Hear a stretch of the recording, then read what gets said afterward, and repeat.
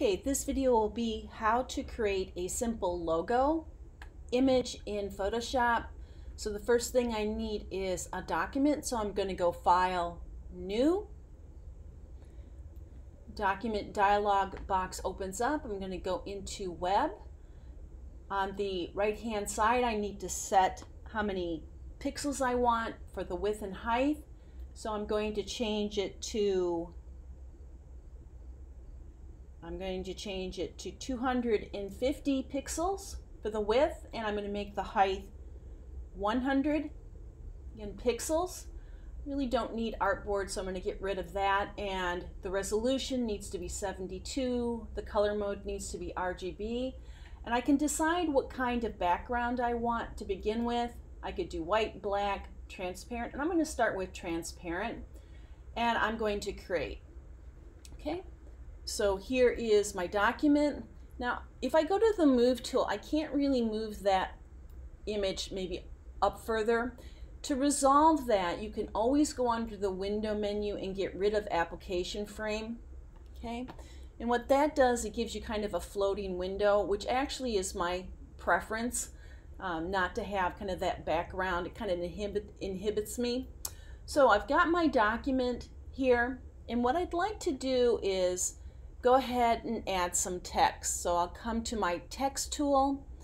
I will go in and I will click, and it gives you some lorem ipsum, and you can overwrite that text, and maybe I will call this dog lovers. So I'll go DOG space lovers, okay, lovers, okay, and I'll make that a cap.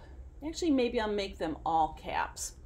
Okay, now that I've got that set in here, I'm going to open up my character palette so I have more options for the text. If I go to the T tool, if I come up at the top here, I see this little icon here, and what that does is it launches the character palette. I'm going to get rid of some of these other ones that opened at the same time. Now I can choose what typeface I want, clicking on this little down arrow. And I can choose a typeface. Maybe I'll do Arial Black. I can increase the typeface point size. Okay, this is also a slider. If I hover over the small t and the big T, I can actually push it back and forth, and it can increase the type. Okay, I can also go to my Move tool, and I can move it in the center here. Now some of these other settings are in the character palette are more for paragraphs. This one is for spaces in between the line. This one is for spaces in between actual letters. This is referred to as kerning. This one would be to space all the letters out. So I could click here and I could increase the spacing 10. So it spaced them out a little bit. I would not use the vertical height, horizontal height. It only just stretches the type out of shape.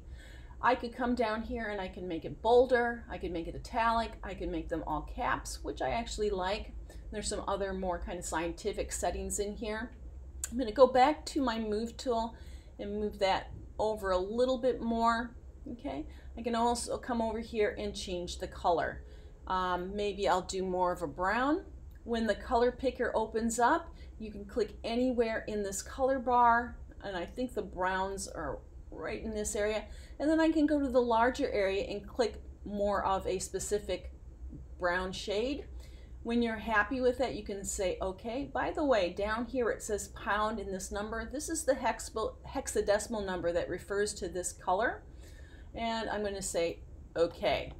Maybe I will decrease the point size just a little bit because I'm pretty tight here on the left here. So maybe I'll say 32. Okay, and move that back around. Now, if I want some sort of logo on here, I do have the ability to add a custom shape, or you could bring in a shape that maybe you created in Illustrator. But I will go ahead and click on the custom shape. It looks like a little glob here. The rectangle tool may be in the forefront, so look for the tool right below this black arrow. If I click and hold my mouse, I can see there's some subsets of this tool, and I want custom shapes. I'm going to move this out of the way. If I go up at the top here, I can see that I have a custom shape already set in the shape area. I can change the color of that custom shape for the right away. I'll go back to that brown that I had selected, so it sets that color in here. Now what I can do is click this arrow and I can see that I have some custom shapes. Now you may not see all these shapes, and I will help you resolve that. I'm going to close this for right now. If you're not seeing those custom shapes, when Adobe revised Photoshop for CC 2020, for whatever reason they decided to get rid of those custom shapes, but you can bring those back if you go under the window menu and shapes. Okay, opens up this shape palette, and then you could go to this flyout menu and you could add these legacy shapes and more. Since I've already done that, I'm not going to do that again. So I'm going to go ahead and close that.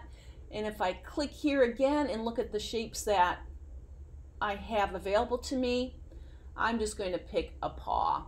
I'm going to grab this one.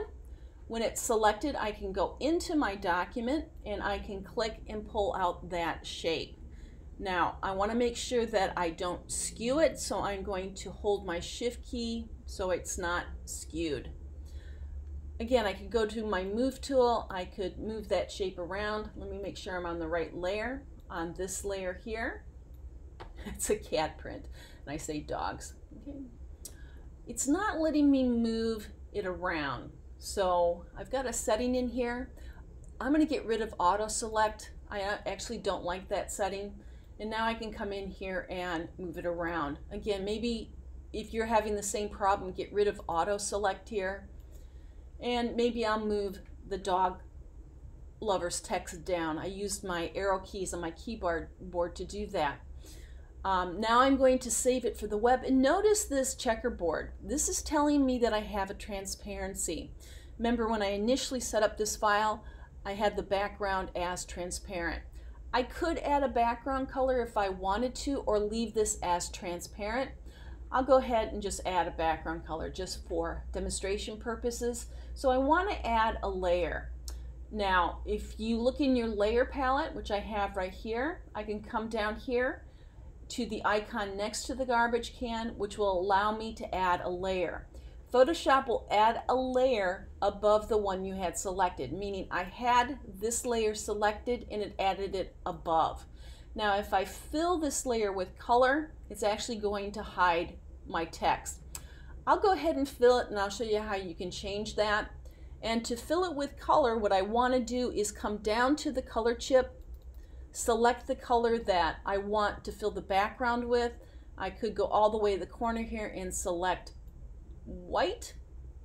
Or what I could do is move my cursor outside of this color picker, and I can select this brown and perhaps take a lighter shade of the brown for the background. Okay. Again, if you move your cursor out, you get an eyedropper tool and you can select a color within your file. And I'll just select this one and I'll say OK. Now that color is set right here in my color chip, and what I can do is I can go edit fill, and I could fill that background. Okay. And I could fill it with white, which is a default, or I could do the foreground color. Now the foreground color is referring to this right here, and I could say OK. Now I want to make sure that my text is above this layer, so I can select this layer and just hold my mouse and move it up. As I'm moving, my cursor turns into a fist. That's a visual indicator that I can move that layer and drop it in. Okay. Now another option with adding a background color is just another tool in the toolbar, and I'll go ahead and show you that option as well. So I'll click another layer here, I'll hide this one, turned off the eyeball here, and I'll just pick a random color here. Maybe I'll do yellow just for demonstration purposes. Yellow, yellow, yellow, yellow. Okay, and I'll say okay to that. Not really fond of that color, but this is just for demonstration purposes. purposes. So last time we went File, Fill. This time I'm going to use the paint bucket. The paint bucket is located under the gradient tool, which is right here. I'm going to select that. I can go into that document and spill that color in here. Now, with a lot of the Adobes, there's multiple ways of doing the same thing, so that's just another option. I'm going to go ahead and delete this layer. So I'm selecting it and I'm hitting my trash can. It's asking me if I really want to do that, and I do. I'll turn the eyeball back on this one, okay, or leave it transparent. I think I'll leave it transparent for now just to show you something.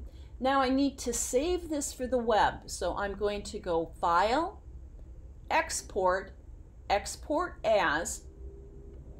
In this dialog box, I can change the setting.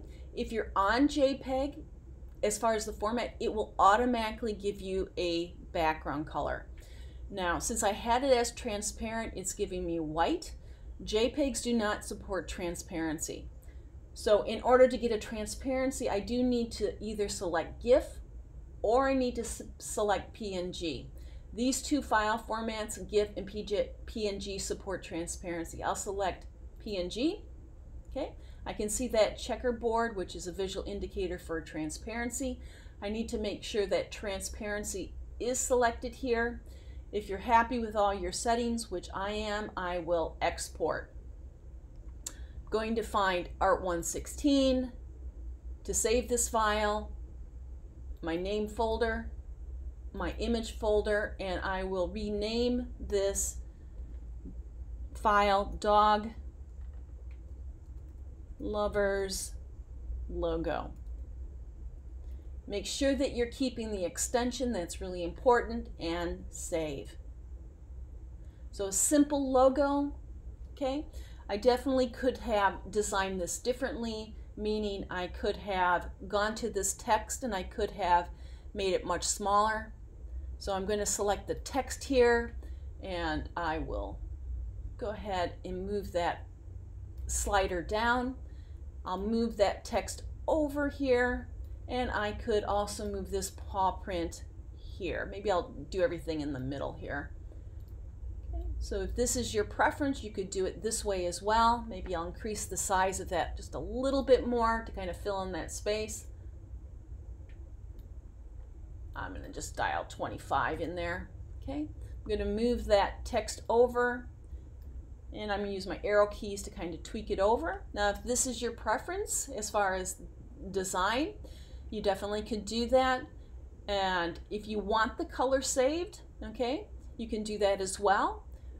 To export it for the web, you go File, Export, Export As. Okay. It's taking just a minute here. I see a preview right here. Keep in mind I'm on PNG. I don't really have a transparency because I have a background color. In this case, I could actually select JPEG, okay, because I'm not really wanting a transparency. The file sizes are a little bit smaller with JPEGs, so I could go ahead and export, go to Art116, my name folder, my image folder, and I could save this as, I'll call it Dog Lovers Logo 2. Okay, make sure that you keep the extension .jpeg and save.